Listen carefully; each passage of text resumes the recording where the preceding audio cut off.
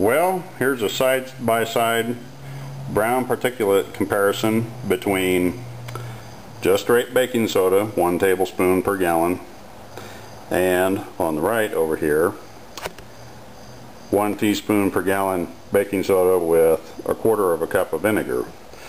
Now if you look real close, there's a pretty good size difference in volume. And there's some difference in color as well.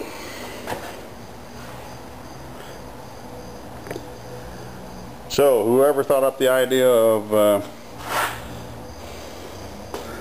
using vinegar and baking soda together hit on something.